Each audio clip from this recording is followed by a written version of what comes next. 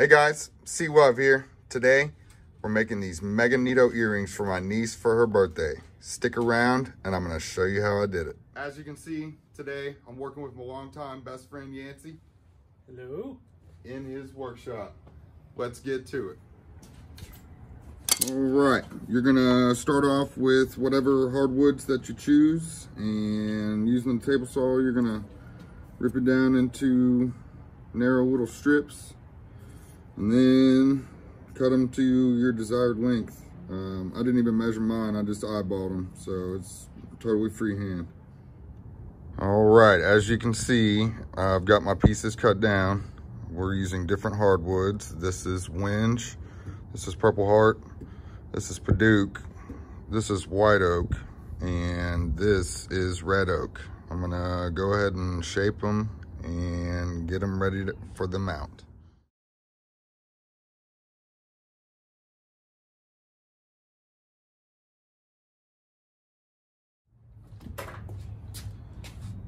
All right, so after having done a couple of these freehand, it's painfully obvious that I need some sort of guide.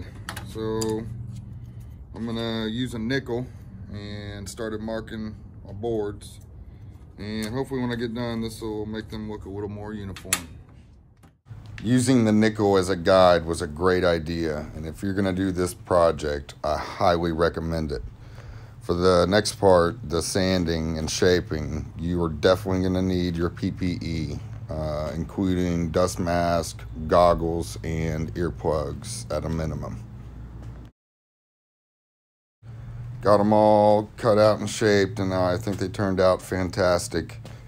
At first, I started drilling them 3 at a time, and I didn't like that very much at all. So then I moved to drilling them 1 at a time, each piece individually. And I think in the end, that gave me a whole lot better results. I would definitely recommend 1 at a time instead of the whole stack at once.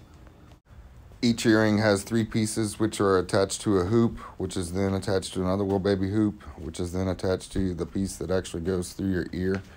Hopefully this will let them swing around a little bit. I made 6 sets of 3 identical earrings each.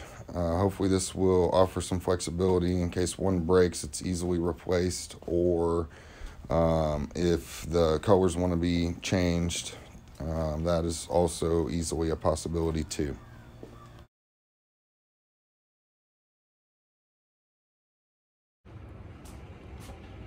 All right, guys, I'm all finished up here. It's a fairly simple project if you have the resources available. As always, I appreciate you taking the time to look at my videos. I'll see you soon.